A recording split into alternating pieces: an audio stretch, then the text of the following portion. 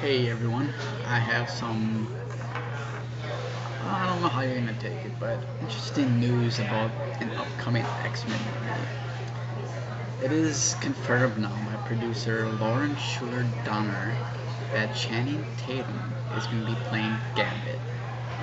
I don't know how you all feel about this, but I thought that the guy who was in Wolverine Origins, I'm drawing a blank on his name right now. Help me out in the comments below if you remember what his name was.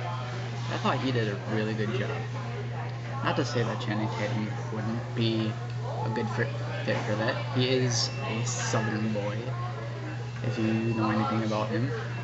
He is an up-and-coming young actor. I think he's very, very gifted.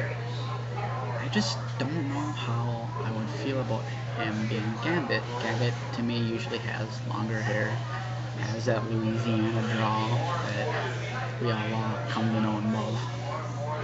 And I have yet to see Channing Tatum play.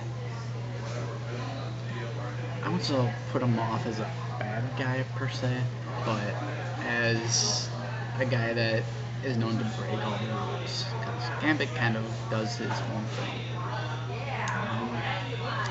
I'm not going to say that he's going to be horrible or that he's going to be great because of instances like with Heath Ledger and the Joker and a few others who everybody hated on when they got casted. It turned out they did phenomenal.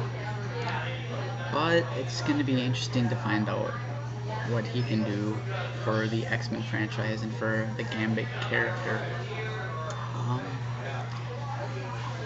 Yeah, it was confirmed on the Days of Future Past premiere in London, and Channing Tatum had previously expressed an interest in the role, telling MTV, "Gambit is the only X-Men I've ever loved. I mean, I love them all, and they're all great.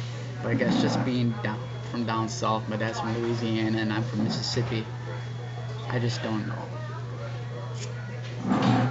Yeah, so stay tuned. Hope you enjoyed the show, and I'll talk to you guys next time.